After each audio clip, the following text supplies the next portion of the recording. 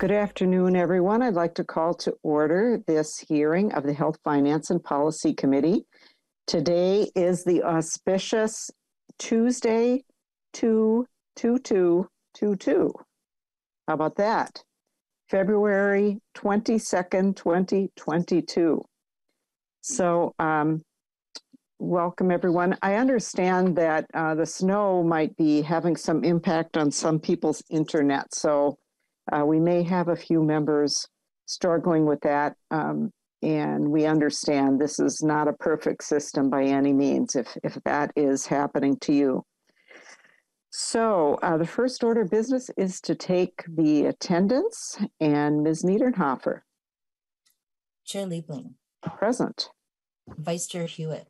Present. Leach Schumacher. Schumacher present. Representative Ecklund. Ecklund present. Representative Backer. Backer present. Representative Bonner. Representative Bonner. Representative Bierman. Present. Representative Bolden. Bolden present. Representative Demuth. Demuth present. Representative Freiberg. Present. Representative Grunhagen. Present. Representative Keel.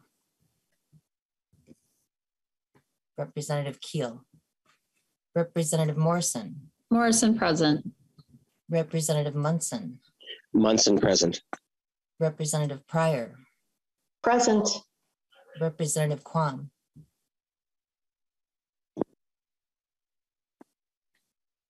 Representative Quam. Present. Representative Ryer.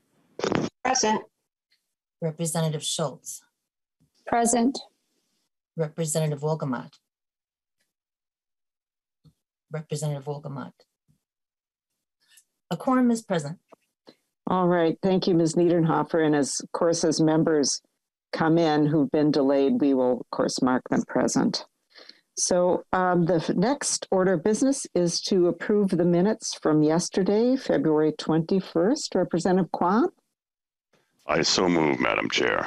Thank you, Representative Quam. Is there any discussion to the minutes? Seeing none, if members would please unmute for a voice vote. All those in favor of approval of the minutes, please say aye. Aye. Aye. Aye. Opposed? The motion prevails and the minutes are approved. Thank you, Representative Quam. Okay, so today we are focusing on exceptions to the bed moratorium. And we're going to start the hearing today with a brief presentation from Mr. Gildemeister of the Department of Health to just set the playing field here for us on the process and talk about some of the issues involved. And then we will hear 3 bills that are requesting exceptions. And those bills, just so members are aware, all of them, those will be laid over for possible inclusion in the finance bill. So, Mr. Gildemeister, thank you for being here today and welcome. Please go ahead.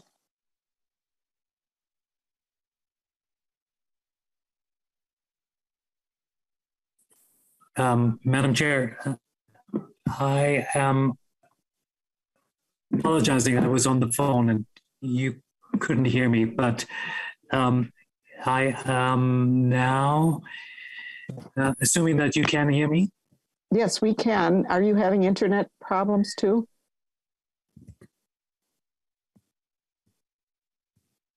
Sorry for the technical difficulties, Madam Chair. For the record, my name is Stefan Gildemeister.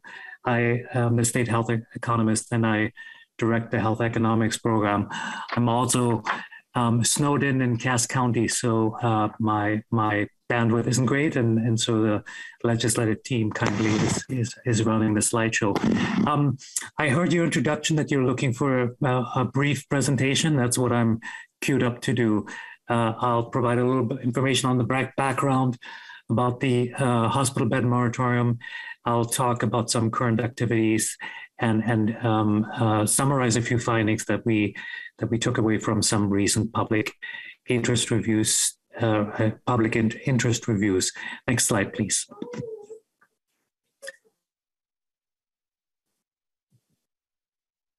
So to begin, the hospital bed moratorium, as the name suggests, prohibits the establishment of new hospital licenses in Minnesota and the expansion of existing hospital license beds in the state.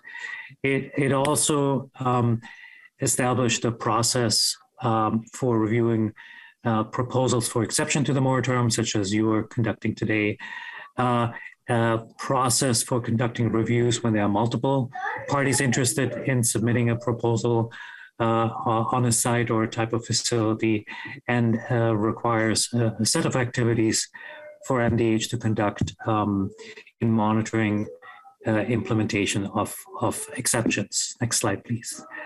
The hospital bed moratorium was adopted in Minnesota in 1984 following legislative dissatisfaction with the certificate of need process. There was a concern that excessive hospital bed capacity existed in the state, and cost associated with expanding that capacity further and using up or creating unnecessary hospital admissions were contributing to the trends in healthcare spending. So the moratorium was intended to remedy this more effectively. By 2004, the legislature added to the process the public interest review step, which really is intended to provide the legislature with additional and independent information to guide your decision. In 2006, the legislature added a component on evaluating multiple competing proposals, and then most recently, you added timelines for completing of public interest reviews because there were challenges with these materializing in time for review by legislative session. Next slide, please. So as I mentioned, the public interest review component is a really important aspect of the hospital bed moratorium. It requires proposals. It's a required step in the process, and requires the establishment of proposals for exception to the law. As I noted, the interest reviews, public interest reviews, are intended to provide unbiased and empirical information to the legislative process. Under this component, MDH considers a number of relevant factors and makes a recommendation whether a proposal is in the public interest. We tend to look at roughly 5 factors, including whether the beds are needed for timely access to healthcare, what the financial impact is on existing facilities, particularly those with emergency room departments, what the practices are for providing care to low-income and non-paying clients, and to what extent a new proposal has the potential to affect workforce retention at other facilities.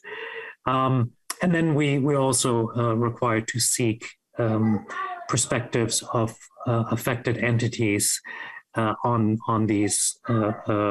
proposals before the legislature. So while MDH considers these proposals and makes recommendations, I want to highlight that it's really the legislature who retains the decision to grant an exception to the moratorium. Next slide, please. So the public interest review process is a roughly 190-day process. Hospital or hospital operator submits a proposal. The state has about a month to review it and formulate a number of additional requests for information, questions, clarification, additional data. The submitter has 14 days to respond to that proposal. Then we have about a 150-day time to conduct the review and submit the our finding to the legislature. And during that time, about every 30 days, we provide the legislature with an update of our process. Now, when we have multiple proposals before us, we tend to, they are required to be organized in the order they are received. So they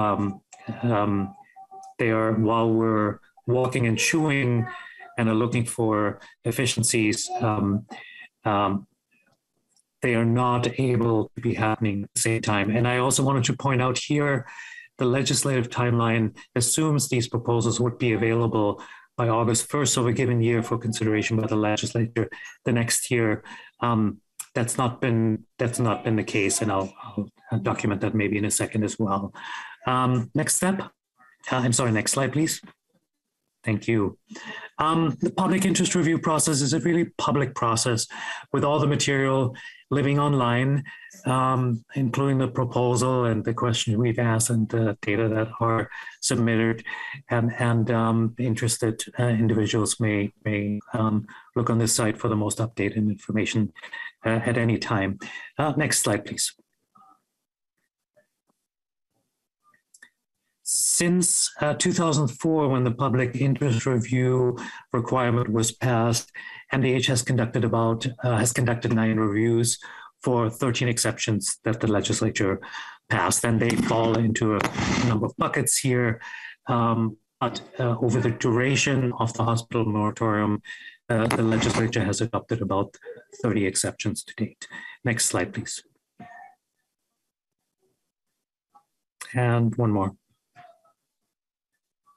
Thank you. So last legislative session, the legislature passed 2 exceptions to the hospital bed moratorium, one for Regents Hospital and one for Prairie Care, both to add beds to the existing bed license. Since then, MDH has received 3 additional proposals from North Shore Health, Fairview and Acadia, and Children's Minnesota. In the interest of time, I'll not go into the details of these proposals because I know your authors will look to describe those proposals on their own. So next slide, please. And one more. Thank you. I wanted to take maybe 2 moments and talk about what we've learned from the public interest review broadly, and then more narrowly with regard to the Prairie Care public interest review concerning inpatient bed for children and youth. Just as a reminder, many of you have heard that there's always a tension involved with the public interest review as it concerns business needs and broader access to services, and that's sort of built into the moratorium and the public interest review, and creates some challenges for the legislature's decision making. Also related, sort of by definition, the public interest review is limited in scope. We tend to look at an individual proposal that is site specific, generally a one-off approach, rather than more broadly asking ourselves how a proposal contributes to access to needed and timely healthcare services in general.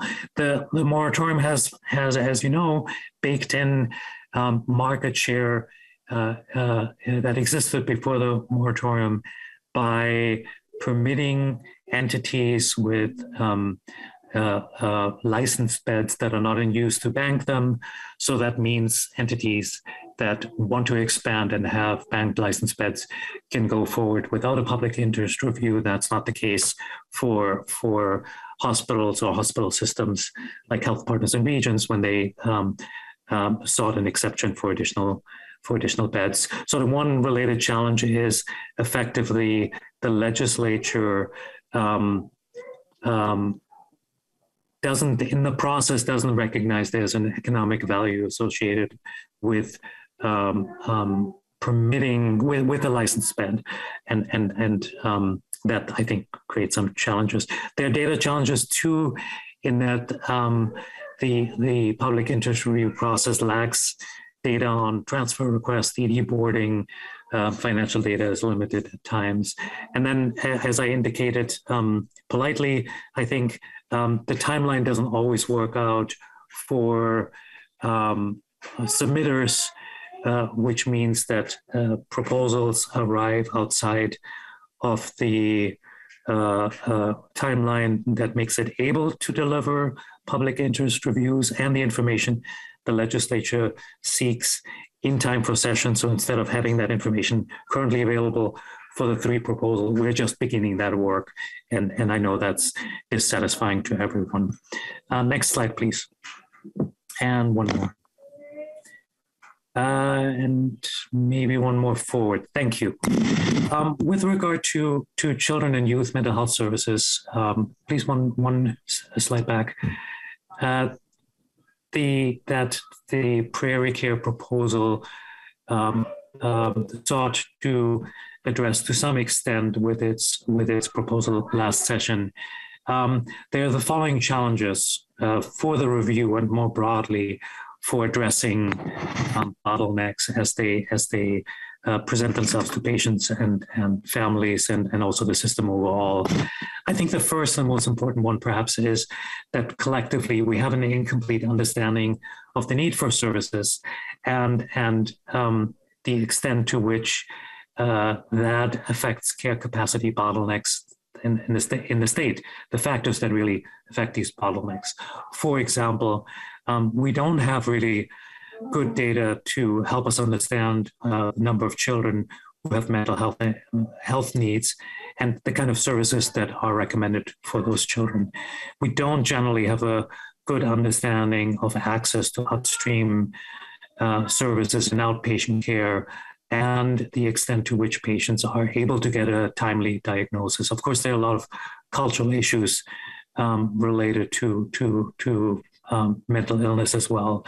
And we also don't have data or a good understanding about the extent to which labor force challenges and payment rates ultimately are responsible for the barriers affecting access to healthcare services for these needy children and youth.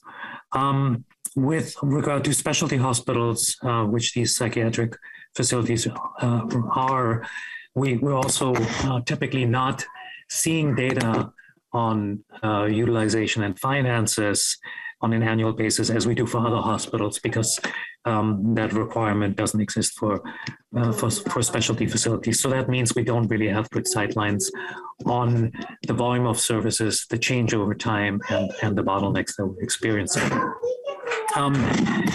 As part of our review, we acknowledge that though the Prairie Care proposal was in the public interest, we felt it was not single-handedly able to resolve the challenges that we've seen with regard to inpatient mental health beds. And I'll maybe say something really quickly in conclusion, rather than walking through the data slides that are coming, but I recommend maybe members to take a look at them when you have a moment. Essentially, for our analysis of the Prairie Care proposal, we identified that there are children who are hospitalized in facilities that don't have pediatric mental health beds. And that's sort of one indication that kids can't get a bed when they need them. And that's about 800 times per year in Minnesota across the state.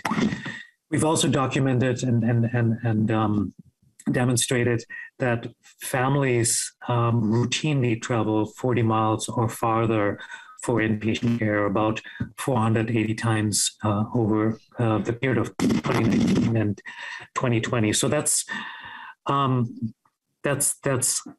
indication of the weaknesses of the system, that children can't get care for really acute needs unless they and their family travel far.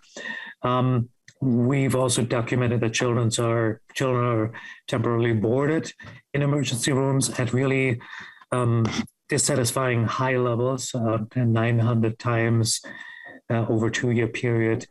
And thinking about Prairie Care and the addition of beds that they were approved for, it will not cover the number of times when Prairie Care had to decline requests for transfer from other emergency room departments seeking a bed for children in their care, and over, I think, a 1.5 year period covered by data that Prairie Care submitted, there were about 1,200 times when that happened.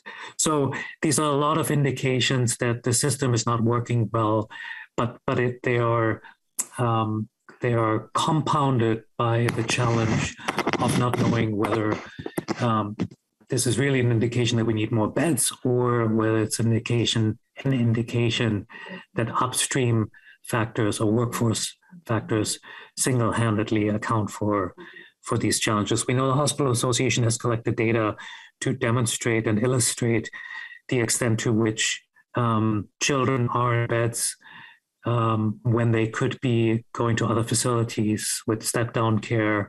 And those kind of data are useful, but we see such data just not routinely enough, and there's little follow-up to understanding these challenges. And I'll stop here, Madam Chair, and to see if you have questions for me. Well, thank you so much, Mr. Gildemeister. That is really, really helpful. And the one question that I have before I go to Representative Bierman is we're going to be hearing the 3 bills today, and you've indicated that they've all applied for public interest review, but none of them with the statutory timeline. And I just wonder if you can give us an update on how far along you might be in your analysis of each of those proposals, and if you can, and any timeline that you can give us when we might expect to hear to get a report or even a preliminary report on any of the 3 proposals. I'm happy to, Madam Chair. The North Shore proposal is the one that came first in line, and we anticipate to, I think, just issued a public register notice to request information, to request feedback from other entities on that proposal. So that work is beginning and is perhaps the most farthest along. The Fairview proposal, we've issued questions to Fairview and have received responses to those questions. So those reviews will start. That review is in the beginning phases as well, and I think we'll schedule a hearing on that proposal because it's so complex and is establishing a new facility. The Children's Hospital proposal is the last in line, so to speak, and we have not finalized our initial review yet, and sort of can't speak to whether there are additional questions.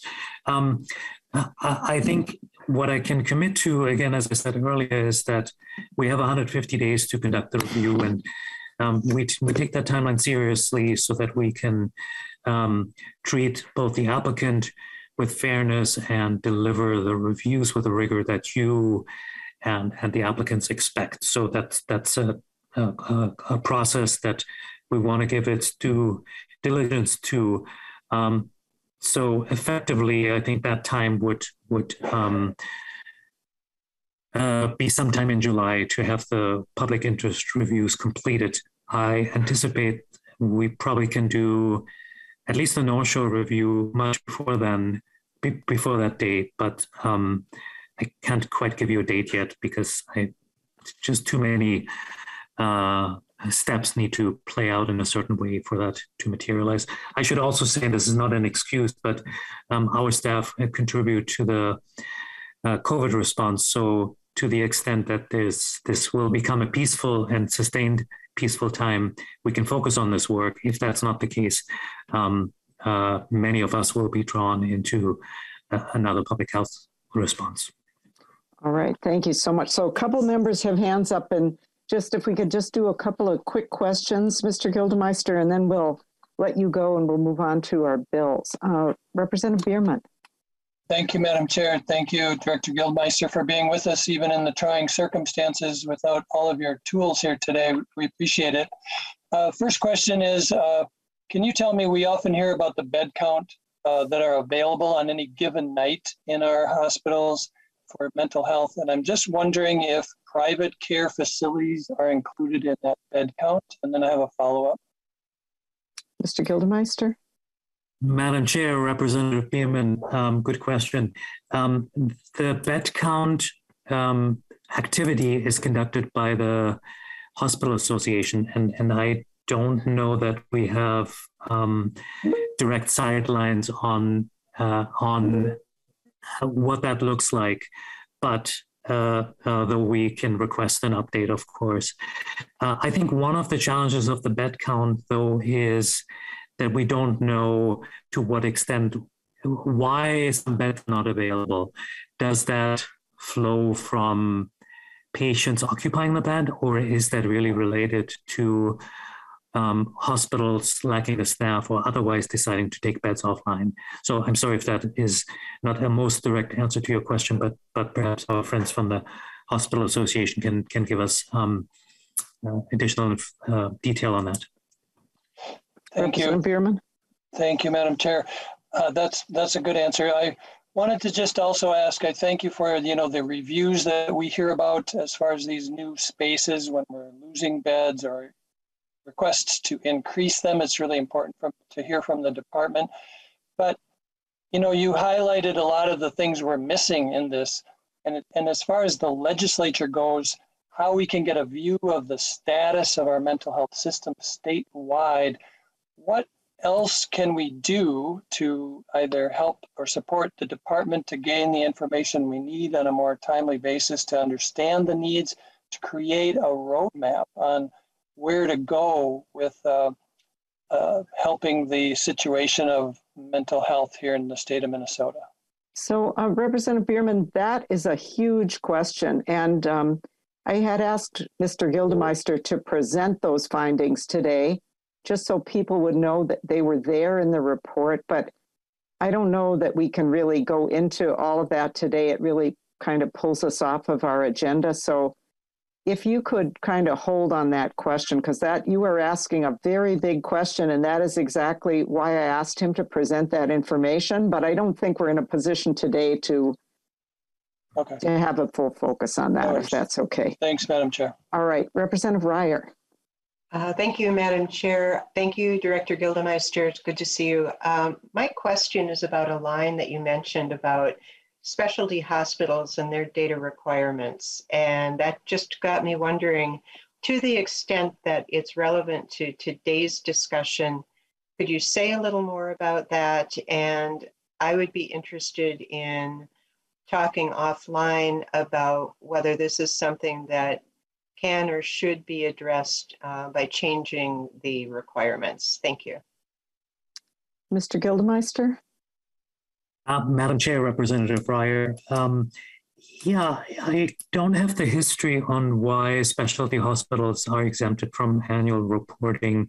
My sense is, at least to the health department, my sense is they might still be required to file a Medicare cost report, and the additional burden ought to be somewhat limited. And there's, I think, value to the whole community to be able to access that information. I may be naive, Representative, but I think it's a fairly straightforward fix if the legislature wishes to go there. And I can't imagine that it is a significant burden, but I think that would be a question for our partners in the at those facilities. We have found it always really quite easy to work with Prairie Care as part of the public interest review to obtain the additional data elements. So they do exist. It's just that the requirement to submit them is not there. As it concerns the children's mental health capacity, the inpatient capacity, with Prairie Care playing such an important role in delivering these services, there's a huge chunk of evidence, I think, missing, and that is particularly limiting for addressing some of these questions that you're contemplating, I think. And Yeah. I'm happy to outline. Thank you, Mr. Gildemeister. And I just would again say that, Mr. Gildemeister presented some of these things really to pique your interest in perhaps improving the process. I'm glad to see that members are picking up on that, but we don't have a full opportunity today to go into that, but please do follow up with him, and, offline would be great. Representative Damon. Thank you, Madam Chair. And Director Gildemeister, this was very helpful information to have an overview of the law and where we're at. And as I'm thinking through this, with the statutory timeline, knowing that there's a need out there, maybe just more of a comment, Madam Chair, but maybe this is the time to really look deeply at this and decide whether or not we need to look at repealing the moratorium. We're hearing 3 bills just today that are asking for an exception to the moratorium. And maybe this is a time that we step back and really take a deeper dive and look. So just a comment, but again, thank you, Director Gildemeister, for the report. So thank you, Representative Damon. And so interesting you should say that. I think that there's probably nobody in the legislature who is familiar with the moratorium who doesn't think it needs significant work. Whether that work means just repeal it and then just everything is just all driven by market and not by the public interest. Personally, I don't think that's the direction to go, but I could certainly understand that being one position. I do agree that we need to work on this, that it was, as Mr. Gildemeister presented it, it came about under different circumstances. I would argue that I think the public has a deep interest in where we put health facilities, and probably we should do a better job, not just with this bed moratorium process, but I would kind of go the other way and say that we should exercise more but different control over this to make it more fair and more about serving the public. But this is really a big discussion for another day, but it is, we have scratched the surface here. So really happy to have you interested in it, and I hope the conversations can continue. So thank you. And Mr. Gildemeister, thank you very much. I really appreciate you doing this under adverse circumstances. And we're going to turn now to the bills before us. And I see that Representative Ecklund is here. And so since Chair Ecklund is not on our committee, I will move House File 2812 to be laid over for possible inclusion in the Health Finance Bill. Welcome, Representative Ecklund. Thank you, Madam Chair, and members of the committee. House File 2812 is important to the critical access hospitals in rural Minnesota. This bill is not a hospital expansion bill.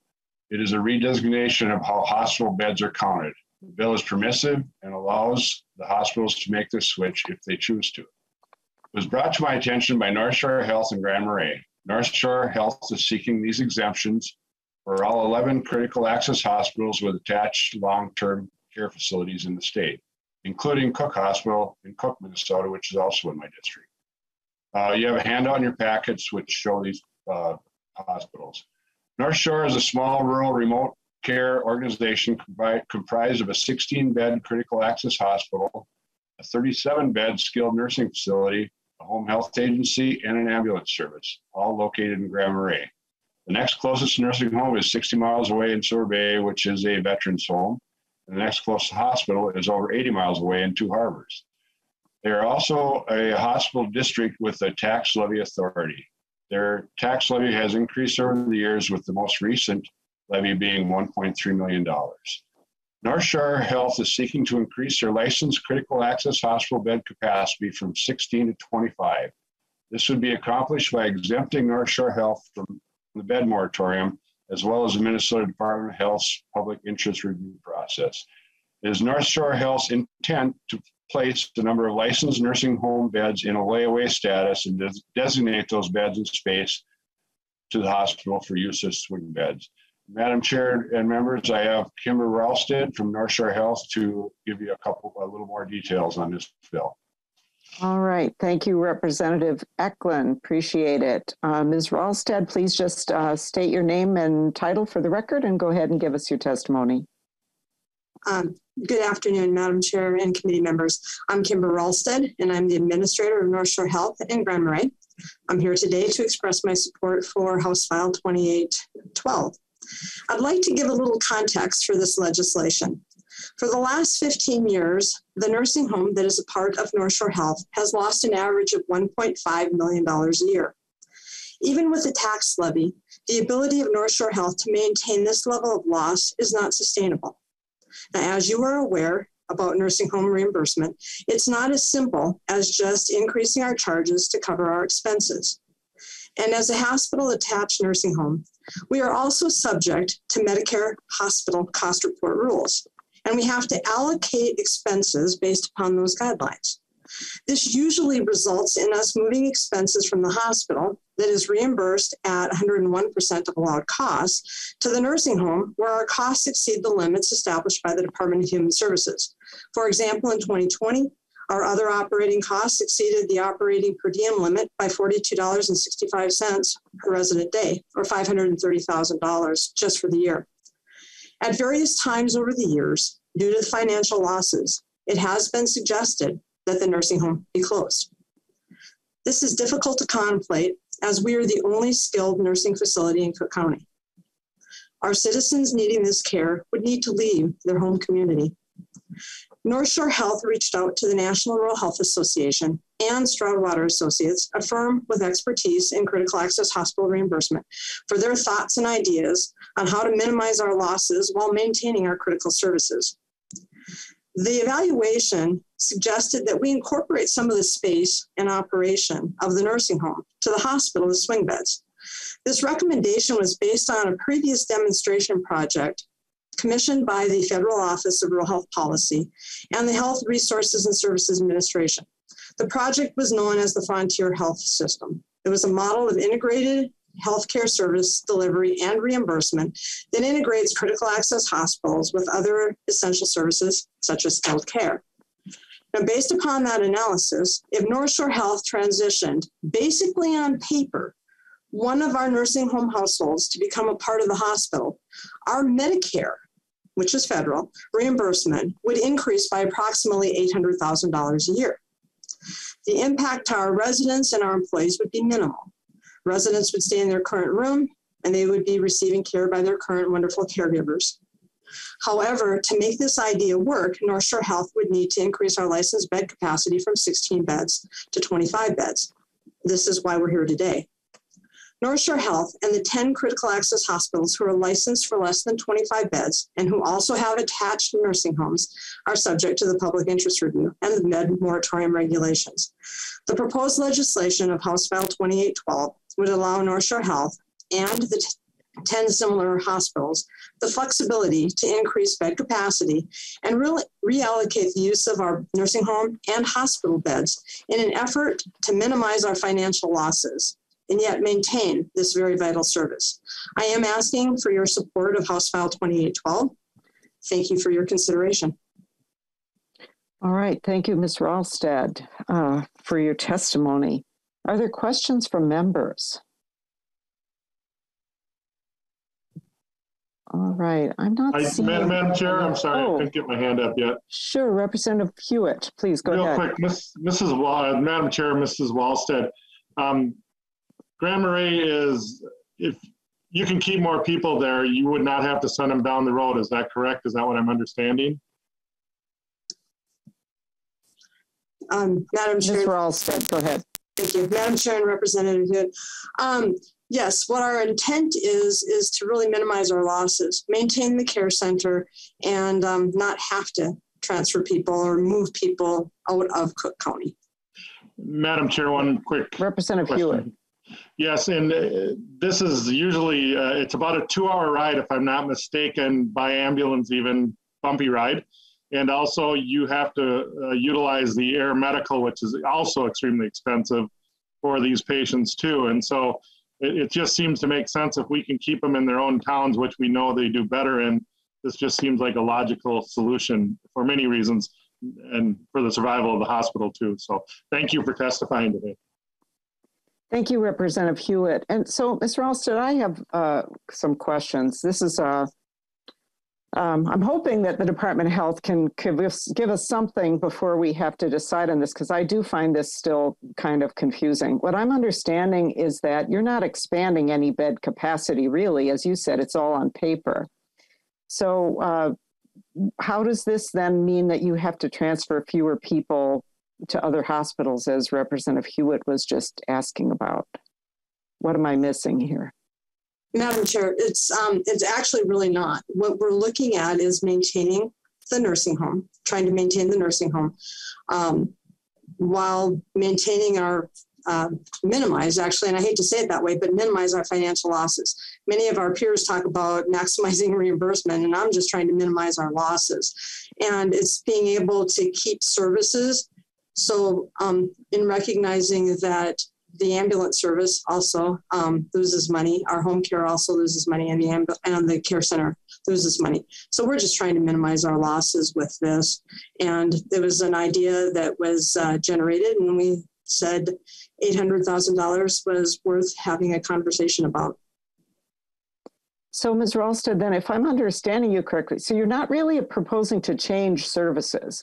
You're just proposing to change what categories you can bill for them in. Is that accurate?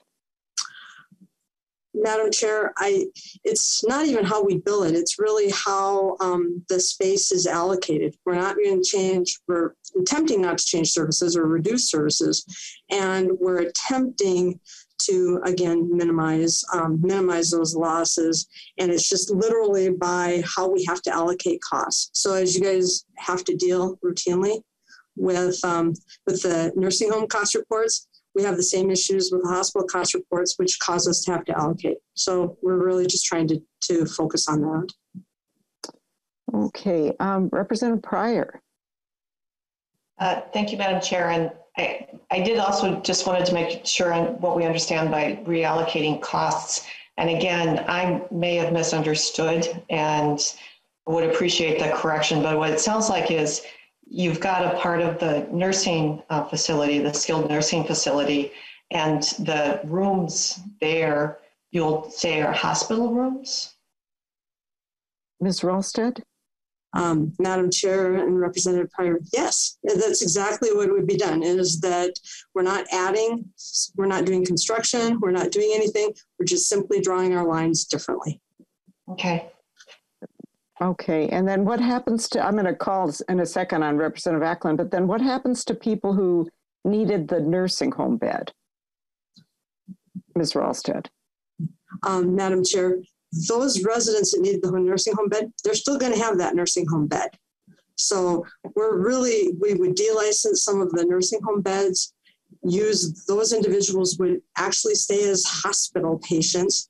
And again, it's utilizing the reimbursement methodologies that the federal government has given us to do.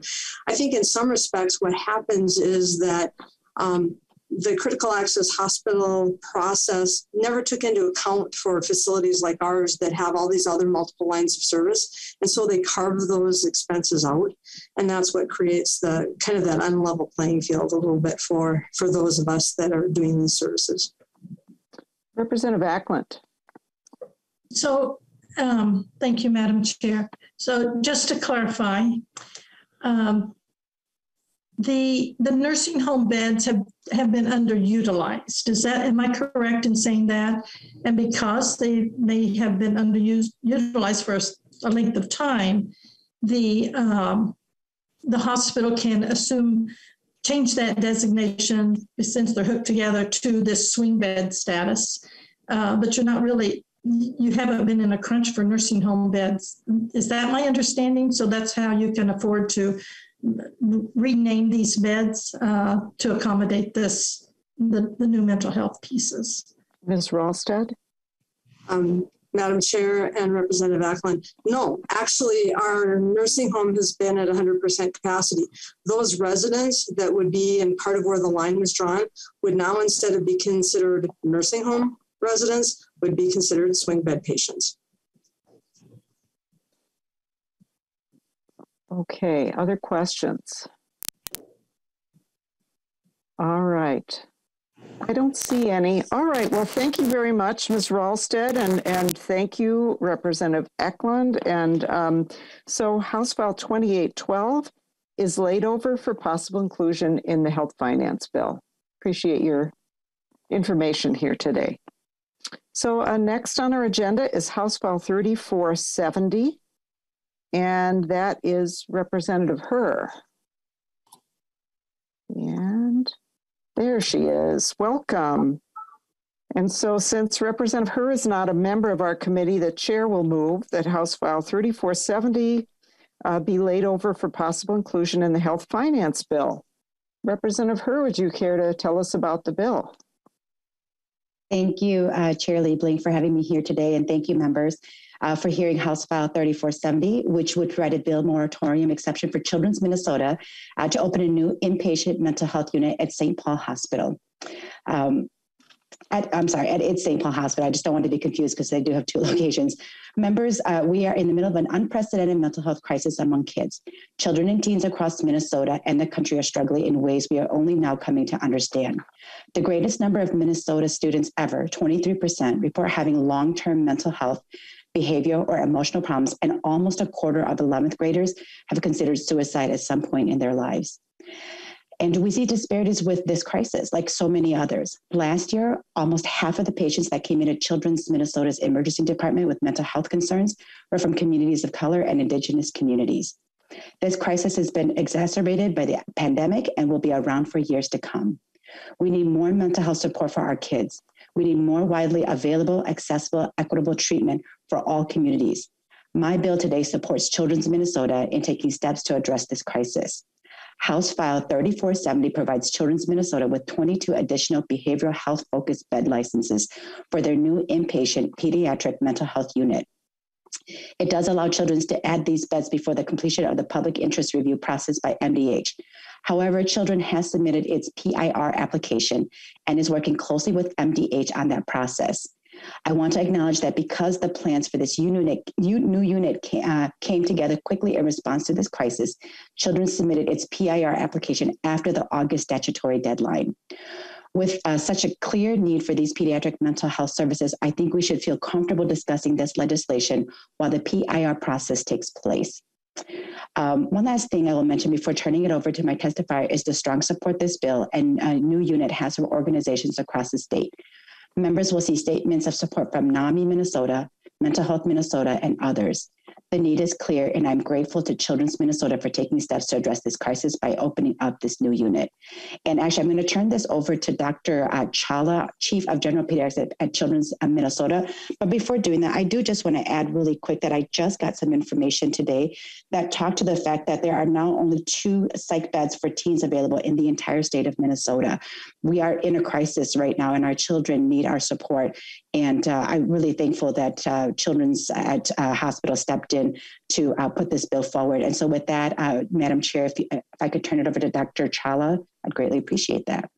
All right. Thank you, Representative Herr. Dr. Chawla, welcome to the committee. If you would just state your name and title and go ahead and give us your testimony. Thank you. Madam Chair, committee members, my name is Dr. Gigi Chawla, and I'm the Chief of General Pediatrics at Children's Minnesota. Thank you for having me here today, and thank you, Representative Herr, for carrying this important bill. Children's Minnesota is the largest exclusively pediatric healthcare system in the state, serving over 135,000 kids annually.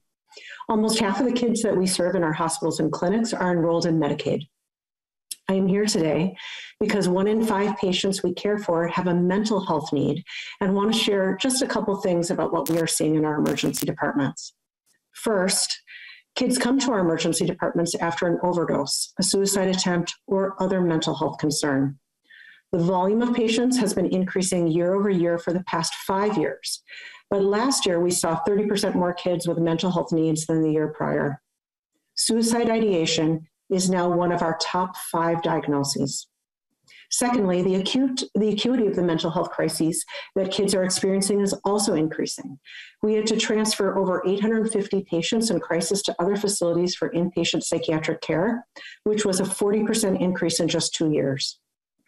At Children's Minnesota, we've been working all along to address the pediatric mental health crisis in an upstream way by integrating behavioral health into our primary care settings, strengthening our outpatient mental health clinics, co-locating mental health services within our specialty clinics, and now opening an intensive outpatient day treatment program.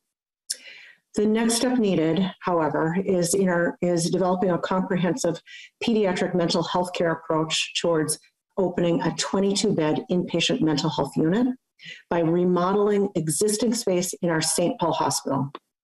Admissions to this new unit will come from many sources, directly through our emergency departments, transfers from other hospitals, and through direct admission from outpatient providers. The pediatric inpatient mental health unit, anticipated to open later this year, will include rooms large enough for a family member to stay with the child, outdoor therapeutic spaces, and 8 of our 22 beds will be used for kids under age 12. These beds for young kids will be the first such service in the East Metro. The psychiatric unit will also ensure kids with acute mental health needs and medical conditions who currently, because of their medical care requirements, have difficulty getting a psychiatric placement, will now be able to receive high quality care. We are asking for 22 additional beds because this is a new program, not originally part of our long-term planning. All of our current bed licensees are either being used or have intended uses in other medical care departments. We've been working hard to design our facilities in order to best meet the changing community needs, and we believe these new beds are critical. With this new unit, Children's Minnesota will be able to increase access to desperately needed acute mental health care while bridging our current mental health care disparities and improving mental health outcomes. Thank you for discussing this timely legislation, and I'd be happy to answer any questions. Great. Thank you so much for your testimony. Please don't go away. We have another testifier, and then we will take questions. On my list, I have Lisa Sanford. Welcome. Yes, ma'am. Madam Chair and committee members, my name is Lisa Sanford, and I'm a registered nurse at Children's Hospital St. Paul, where I work in the Pediatric Intensive Care Unit. I am also a member of the Minnesota Nurses Association. We have been in the midst of a mental health crisis for several years now. It is clear that a pediatric and mental health unit is absolutely necessary, and there is no one better to take on that responsibility than Children's Minnesota.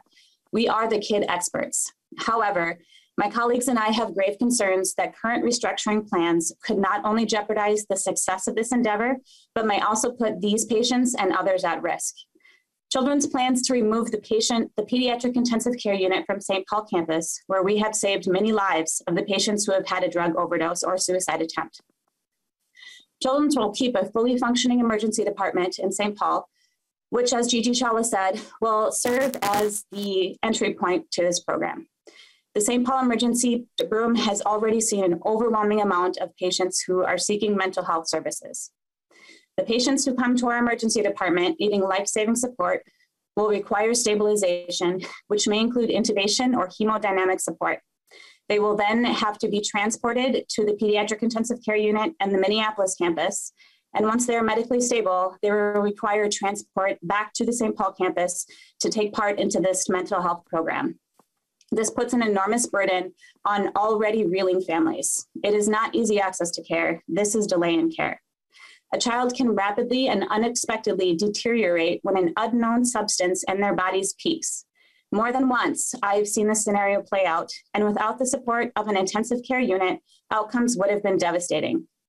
Any critical situation requires an abundance of staff. The model currently in place allows the ICU staff to immediately respond and assume care of a critically ill patient. The future model will require scheduling of a transport, a process that historically can take several hours and is not without risk. It is already a stress system. Transporting a critically ill child is not a last resort, not a plan A. While the goal is to provide support for these children prior to an attempt in taking their lives, the tragic truth is that an attempt is usually what brings many of these kids into our emergency departments, and some of them are nearly successful. We must be prepared to save their lives. To my knowledge, mental health units in our area that are tied to an emergency department are also supported by an intensive care unit. Children should not be used as a pilot program for a model without this support. Deferring to United Hospital cannot be an option. We are the kid experts. To be clear, nurses are strongly behind a mental health unit. As Dr. Chawla said, it is probably one of our top health concerns, but we need to be prepared for anything. We need well-trained staff in place before it opens. And you must also consider lighting a beacon for these patients without every resource available to provide them with the maximum care that they need is dangerous. Thank you. Thank you, Ms. Sanford. Well, let me just start off the questions, I guess. Dr. Chawla, I wasn't aware that Children's was going to close the ICU. And I'd like to understand, how is that related in your mind to the proposal before us? And, maybe you'd want to respond to some of the concerns that were raised by Ms. Sanford. And, I realize that the kind of going back to the previous discussion with Representative Dameth, this might not be within our purview because we don't have any real direct control over units that are closed. But it does seem that there is some relationship with the request that's before us. If you could comment, please. Sure. I also have at our disposal, Madam Chair, that I have one of our directors of public policy, Amanda Jansen. And so I would respectfully request if she is able to join and help answer any questions, that would be approved. Yeah, I think that'd be fine. Ms. Jansen, please introduce yourself if you can respond to the question. Yeah, Madam Chair, committee members, my name is Amanda Jansen. I'm Director of Public Policy at Children's Minnesota. Thanks for your questions, Madam Chair. So I will say first that these two proposals are separate. So the Children's redesign plans for the services that we offer in Minneapolis and St. Paul are separate from us opening this new inpatient mental health unit.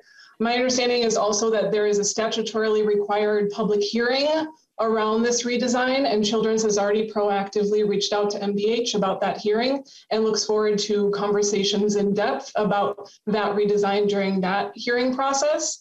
And I'll also say that Children's is really committed to ensuring that each campus, Minneapolis and St. Paul, will have the level of care that it needs to serve the kids in our community, no matter what kind of crisis they are when they come into our hospitals. So, Ms. Jansen, when is that public interest hearing or the closure hearing going to occur? Do you know? Yeah, Madam Chair, I'm not aware that there's a timeline set for that just yet. Okay, there is a statutory timeline for it, and I'm not sure right now what exactly that is, but I know that when we passed that legislation, we did set a timeline. Okay, Representative Pryor. All right, thank you, Madam Chair. And again, appreciate the patience of the bill author and the testifiers to make sure that we understand what's before us and to go back again to physical space. So my understanding then in the hospital, the St. Paul campus, the plan is to close down the ICUs. And then there's another separate from that is the idea that repurposing this space to have mental health beds. And that I'm just trying to clarify to understand, to make sure that I am understanding correctly what's before us. And the reason that this is before us now is to speed up the process of getting the mental health beds. And so I guess, one point that I would like clarification for is whether we approve the exception for the moratorium. Will that have any bearing at all on Children's Hospital's plan about what is happening to the campus and the ICU? Would that have any impact at all on the timing of that? And Representative Pryor, would that question be for Ms. Jansen? Probably. I think right. So. Yeah. Okay. She looks like she can handle it. Yeah, Ms. Jansen, please. Yeah, Madam Chair, Representative Pryor, thanks for the question. I want to be clear that the space that we are using and remodeling for the mental health unit is not the space that we're closing down from the PICU. So they're two totally separate pieces. And we are talking about them. They're not linked together in any way. So our conversation today about asking for a bed moratorium exception is strictly about the opening of the mental health unit, and the moving of services or consolidating those services on the Minneapolis campus is a separate redesign process that we're doing as well. Representative Pryor? And I just want to say thank you. Thank you for that clarification. Okay, other questions for members? All right, I guess I do have one other question. I understand that you did submit a public interest review, but yours was the last one in, and it was only submitted, I think, this very month. And I noticed you're asking for 22 beds, and today is 2/22/22. So I don't know, maybe that's auspicious, maybe. But anyway, could you just explain why you waited so long when our statutory timeline would have had it back in August and or any time, you know, obviously none of the three have made the deadline, but yours is very, very late. And so could you just explain why is that? Ms. Jansen, I think you'd be the one. Yeah, Madam Chair, thanks for that question. We fully recognize that the mental health crisis that we are in and some of the decisions that Children's is making to try to be responsive to that crisis didn't match up with that kind of statutory timeline. So back in August, Children's was really still in the middle of planning for this unit and wanting to be thoughtful of what the unit was going to entail, what it was going to look like, where it was going to be located, that kind of thing. So a lot of those conversations were still happening in August, because we were trying to respond very quickly to this mental health crisis. So we recognize that it's not an ideal timeline. We did get it in on February 1st earlier this month on February 1st, and have had good conversations with MDH about it and are very willing and able to spend time with them through that process, asking any follow-up questions or helping them through that process as well. Okay, thank you. Other questions from members? Representative Bierman. Thank you, Madam Chair. Question for Dr. Chawla regarding, sorry about that. She mentioned a large volume of patients being transferred out of Children's because of over or undercapacity. And then I presume you're getting also having the other side of that where you're often taking patients in. Could you just comment on the importance of the relationship between providers in assisting in these large numbers and trying to keep people out of emergency rooms and the importance of that for the entire system, please? Dr. Chawla. Madam Chair and Representative, thank you very much for the question. Yes, I do think that there are opportunities that, you know, for this large volume of patients, 800 or more each year, that we are seeing that unfortunately need acute mental health care, that we work very hard to bring that to a level of need that could be managed in a way that is separate from an inpatient mental health unit when it is safe. We certainly see 2,000 or more kids and roughly 800 are needing acute mental health placement.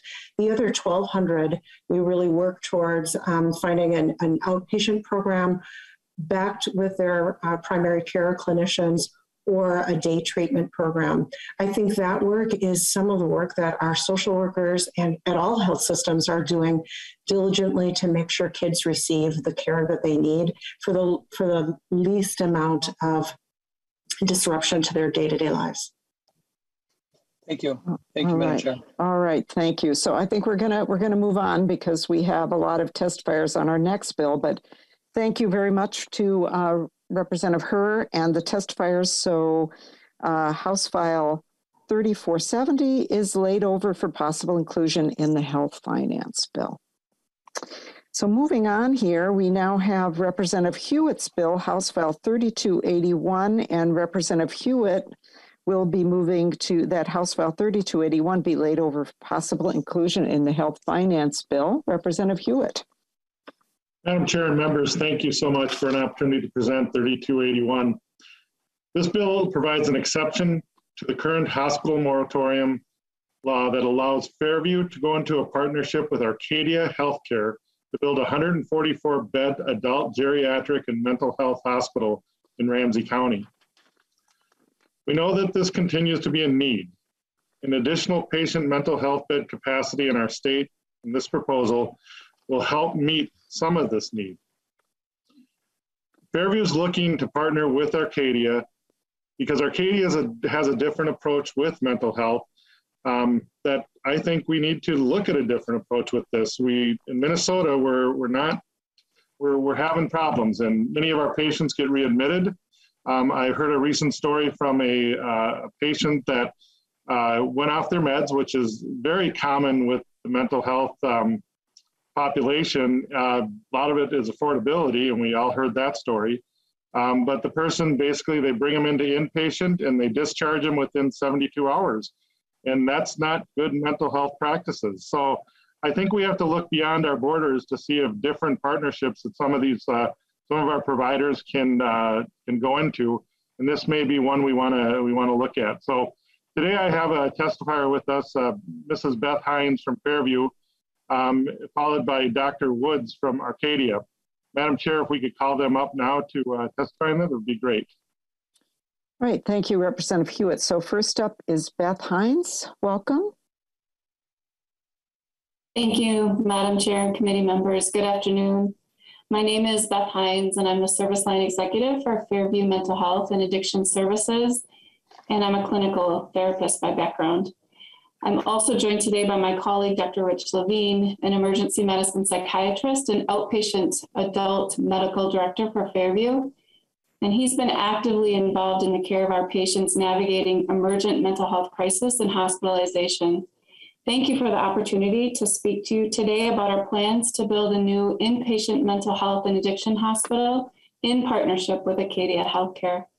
First and most importantly, this project will help meet an urgent need for additional psychiatric hospital beds in Minnesota. This new mental health hospital will significantly expand available inpatient mental health and addiction beds in our state. The new mental health hospital will be built to operate 144 beds for adult and geriatric patients in a specialized state-of-the-art facility designed very specifically for the needs of our psychiatric patients and the healthcare professionals who take care of them. The hospital will also operate a partial hospitalization and intensive outpatient programs for our patients. Our preferred site for the hospital is 559 Capitol Boulevard in St. Paul, which is the former Bethesda Hospital building. This hospital will serve patients not only from St. Paul and the East Metro, but we also know it will have a statewide impact. We expect the new hospital will serve patients from across Minnesota, both inside and outside of the Fairview system, without regard to patients' income or insurance status. We do appreciate that this is a new way of meeting inpatient mental health needs in our state. Plans to operate this new hospital as a standalone facility will not create any new barriers to care for patients who need inpatient services. Our process for admission will be the same as it stands today. Patients can access care at this new hospital by arriving to any of our 11 emergency departments around the state, where they would be evaluated by emergency department staff who keep our patients safe while they assess them for the next best step in their care. As we do today, we will continue to work with our peer healthcare systems and emergency departments around the state to admit patients who need hospitalization, no matter where they seek care. The new hospital will operate in close alignment with our system's mental health and addiction service line. Fairview physicians will attend to the patients. Staff at the new hospital will collaborate closely with the care teams across Fairview system, from our emergency departments and empath units to our outpatient programs and our integrated primary care and mental health teams. Together, patients will receive the highest quality care possible in a space that's designed for them, with the support of a system that can assist them through that hospitalization to the next step in their care, whatever that might be. Our system is the largest provider of mental health and addiction care in Minnesota and the upper Midwest. We serve patients across the continuum of care. Our commitment to providing critical inpatient care now and long into the future is unwavering. But alone, inpatient mental health care is increasingly difficult to sustain for healthcare systems like ours. We must be open to new ways of meeting these urgent challenges. Our partnership with Acadia is an example of innovation required to meet this urgent community health crisis. As a regional nonprofit health system, we have a responsibility to find solutions. And this new hospital and our partnership with Acadia is a transformational step towards growing and protecting important inpatient mental health and addiction care long into the future. Thank you for your time. I'm pleased to be joined by Jeffrey Woods from Acadia Healthcare today. Jeffrey will share a few words on Acadia's deep expertise and their commitment to mental health and addiction as a leader in this space. All right, thank you very much, Ms. Hines. I'm going to call on Jeffrey Woods, but I just want to let everybody know we have 4 more testifiers.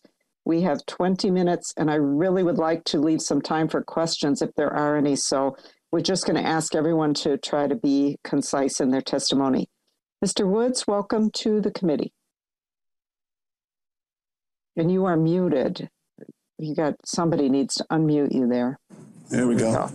All right. Thank you, Beth, and thank you, Madam Chair and members of the committee for the opportunity to speak with you today. My name is Dr. Jeffrey Woods. I'm the Operations Group President at Acadia Healthcare, and I'm also a Doctor of Nursing Practice boarded in psychiatric nursing. Today, it's my privilege to collaborate with Fairview and the good people of Minnesota to improve access to critical mental health and addiction services at a time when they are needed more than ever. Acadia Healthcare is the leading provider of mental health services across the United States with more than 230 behavioral health and substance use disorder facilities in 40 states and Puerto Rico. We treat more than 70,000 patients a day across our continuum. We partner with many local care providers and hospital systems across the country to operate psychiatric hospitals and treatment centers that deliver specialized mental health and addiction services that uphold the highest standards of our profession. We are dedicated to providing evidence-based care in all that we do, and we are thrilled to have been chosen by Fairview to partner in building and operating a new state-of-the-art hospital in St. Paul, and we are ready to deliver the same quality, compassionate care you know to expect from Fairview.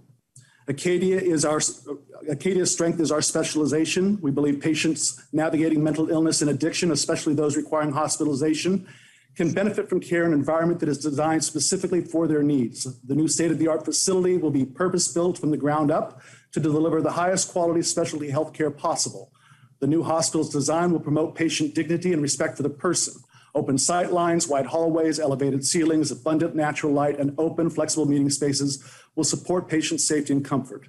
Specifically for design furnishings and fixtures will support patient safety in the acute hospital environment while also providing a home-like setting and avoiding an institutional experience. Our hospitals are built to respect the dignity of the individual and their families.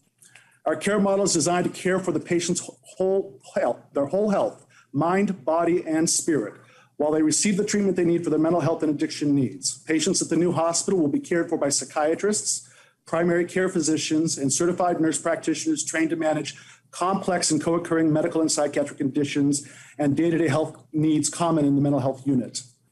Through close integration with Fairview's broader health system, patients will have access to the expansive network of specialists and professionals they need when they need them. Most importantly, the new hospital will create more access to this kind of care for the people of Minnesota. Our new hospital will not operate an emergency department in the typical model of a medical surgical hospital. Instead, we integrate fully with our partners' emergency departments and other referral sources to quickly admit patients to the right care setting in our hospital through a 24/7, 365-day intake process. Fairview's expansive network of emergency departments across the state will remain an important access point for patients in need of acute inpatient mental health care. And we also know that Fairview has an effective integrated process in place to collaborate with those other area hospitals and referring programs. This new hospital will enhance that process, not change it, by creating more beds at any given time. We are confident in the positive impact Fairview's partnership with Acadia will have on Minnesota's mental health care system and the patients who need specialized inpatient mental health and addiction care. Thank you again for the opportunity to share more about this work with you, and we look forward to answering your questions. All right, thank you, Dr. Woods. And we have Daniel Clute. Welcome.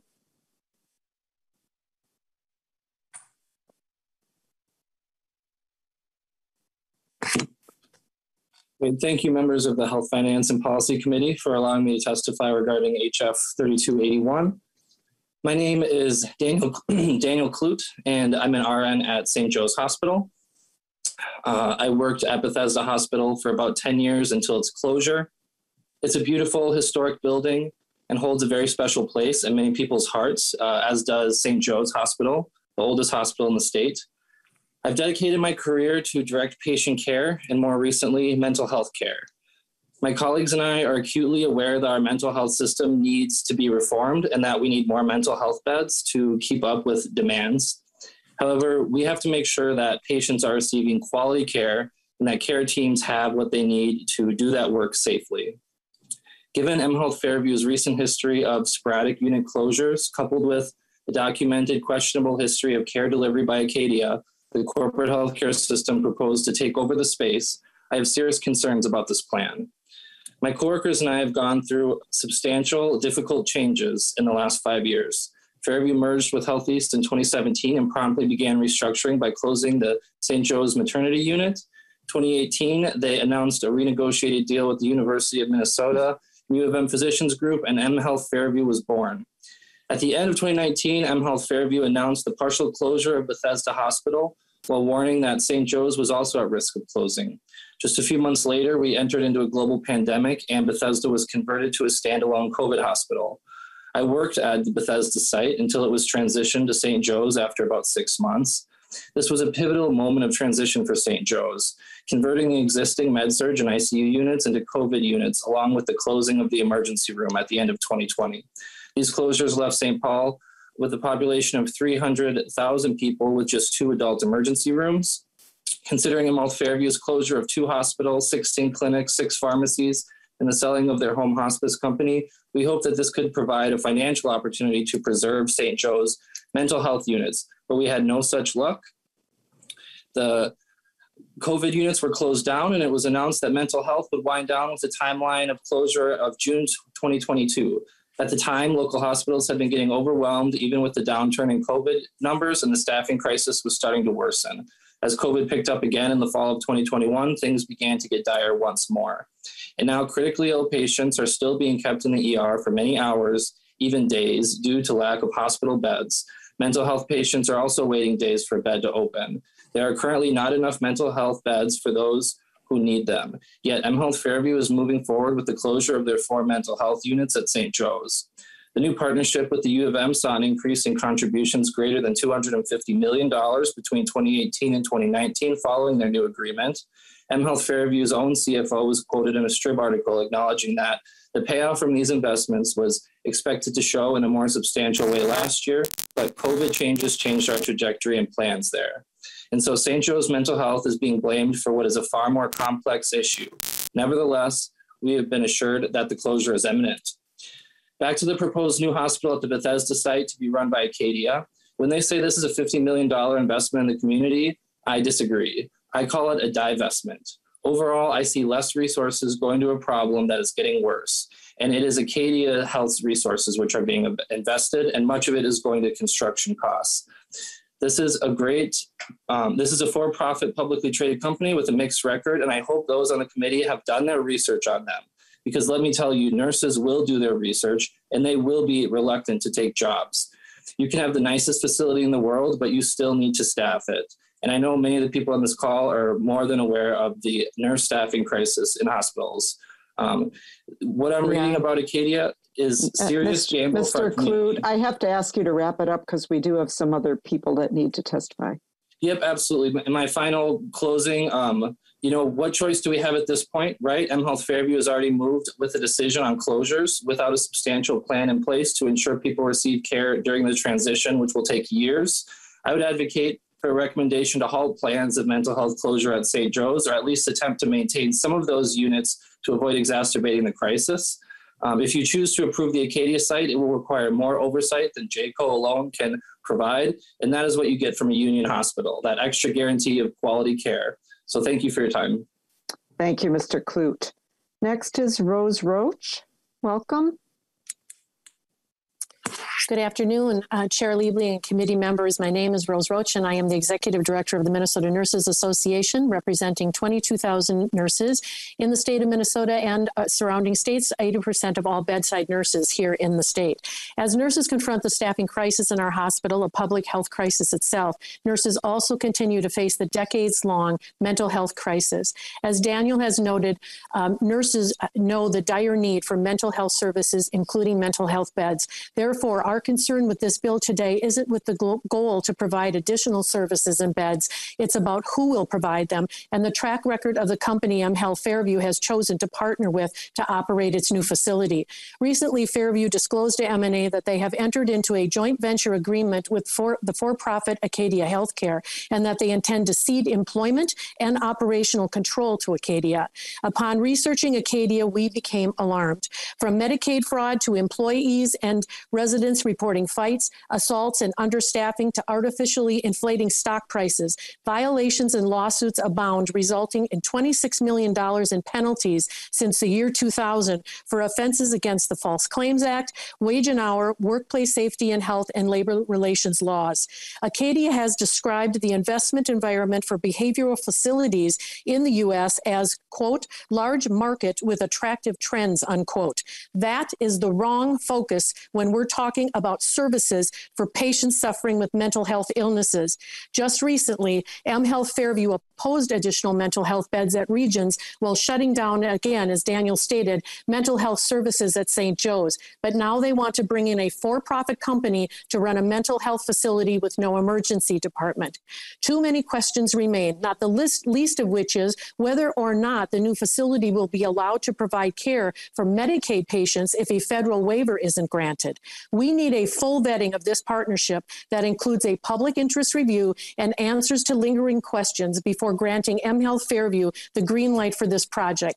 For the safety of the patients, M&A asks that the bill not move forward until such vetting has been completed. We desperately need mental health beds, but we have a responsibility to make sure those beds are safe and focused on the patient, not Wall Street investors. Thank you for the opportunity to testify. Thank you, Ms. Roach. And next we have Sue Abderholden. Welcome. Thank you, Madam Chair, members of the committee. Sue Abderholden, Executive Director of NAMI Minnesota, and I'm here to testify against House File 3281. NAMI and many of the other mental health organizations do want more beds, but we're opposed to this approach. First off, by MHealth Fairview closing beds at the Southdale Hospital and planning the closure of St. Joe's, they're actually the ones that are adding to the current crisis and shortage of beds. The number of people that they treat at St. Joe's has been steadily decreasing and all the beds will close this summer. Second, I ask that you look in the mirror. Your head is connected to the rest of your body.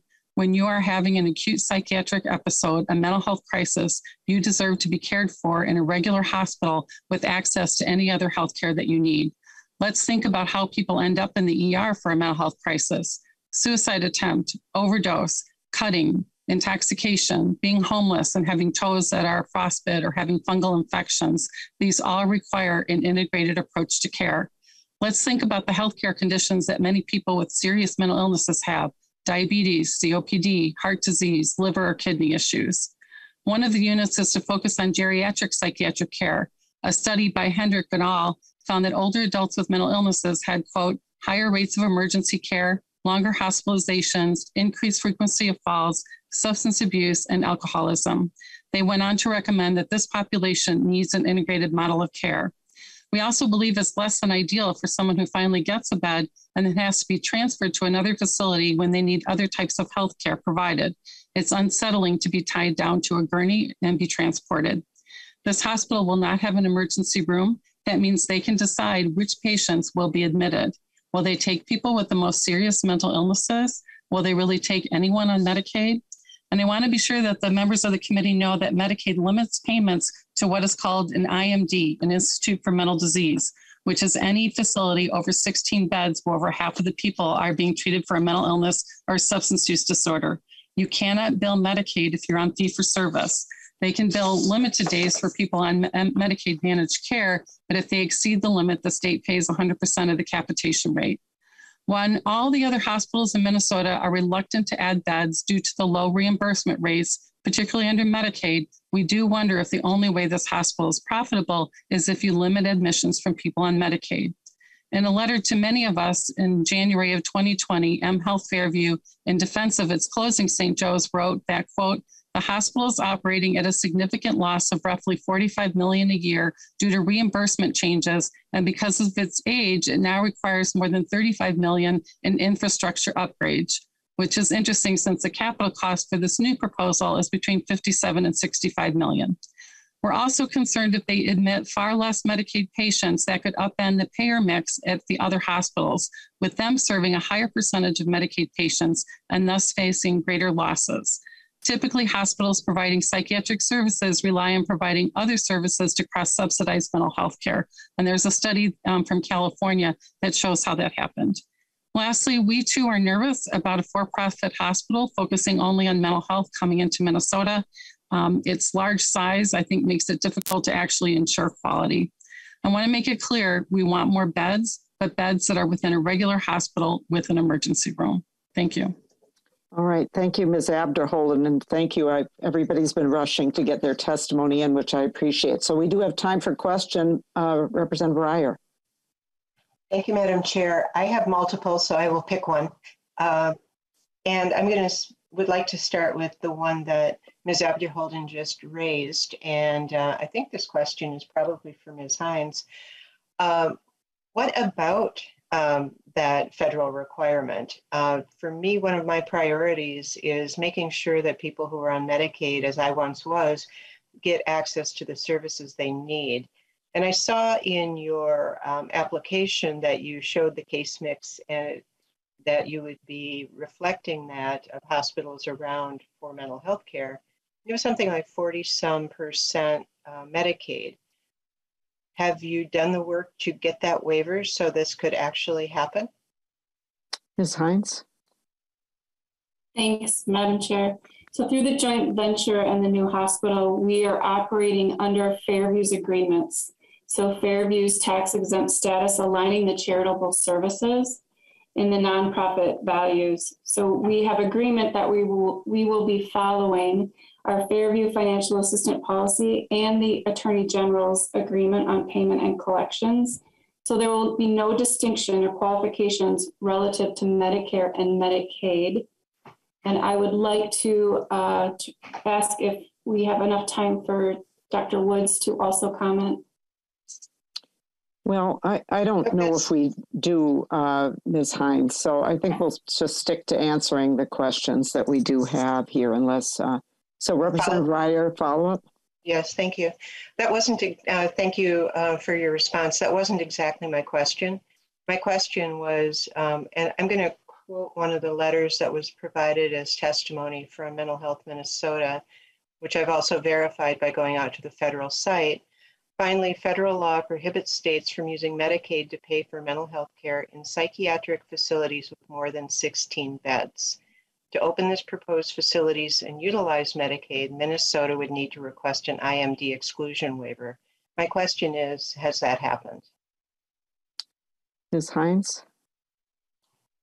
Or do you want Dr. Woods to answer that? Yeah, Jeffrey, do you want to answer that? But yeah, Dr. Woods, if you can. Yes, thank you, Madam Chair and Representative Ryan. Minnesota has not applied for an IMD waiver. However, Minnesota, beginning in 2003, did substantially increase and modify their Medicaid products such that they now have multiple products that are within the managed Medicaid space. There is latitude within the managed Medicaid space for services within behavioral health hospitals, freestanding behavioral health hospitals. And those services would therefore be covered at the contractual rates with the managed care companies. For individuals who have traditional Medicaid, we would not discriminate on any basis following Fairview's policy of ability to pay regardless of whether they are funded or not funded by any state or federal agency or private insurance. So our commitment and part of what we have built into the model for this project includes a substantial amount of charity care for this project, and we're committed to that. All right, you know what, Representative Reier, we have very little time left, but we do have somebody from DHS on who could perhaps speak to this. Mr. Burdick, would that be you? Yep, absolutely, Madam Chair. For the record, Matt Burdick with the Department of Human Services. The testimony that's been provided, I think, is accurate that for folks who are on medical assistance under fee-for-service, those claims would be paid with 100% state dollars. And then for anyone who's on managed care for more than 15 days in a calendar month, that would also be 100% state funded. For folks with a shorter term stay or for 15 days or less in a calendar month, we would be able to get federal matching funds on those capitation payments. All right. Thank you so much, Mr. Burdick. So I think the answer is there, Representative Reier. So we're going to have to finish up now today, and appreciate all the testifiers. Very interesting. There's a lot to think about here. I do just want to make a comment that my understanding is that this public interest review was submitted right at the end of December. So here again, we have a very big, complex proposal before us for which our information is really pretty sketchy and incomplete. And so, I just, if you will forgive me for a minute for kind of lecturing everybody here today, we have these deadlines for a reason. And the public interest review, while our bed moratorium process is not perfect, certainly needs reform, we do have this public interest review process that is there to help legislators fully understand what we're doing. And I think the three bills that we've heard today really illustrate what a critical function this is and how much we really need that help. So it's quite distressing to me to see how late and, these things are being submitted. We set those deadlines there for a reason. And just to come in and say, give us a waiver of that requirement, I think is really distressing. And I'm seeing that far too often. But be that as it may, we have in front of us still House File 3281, which will be laid over for possible inclusion in the health finance bill. And this will not be the end of the conversation on any of these three bills, I am sure, before we get to the end of session and some decisions on this. So thank you, everybody. Thank you for your attention. Thank you to all of the testifiers, and we stand adjourned.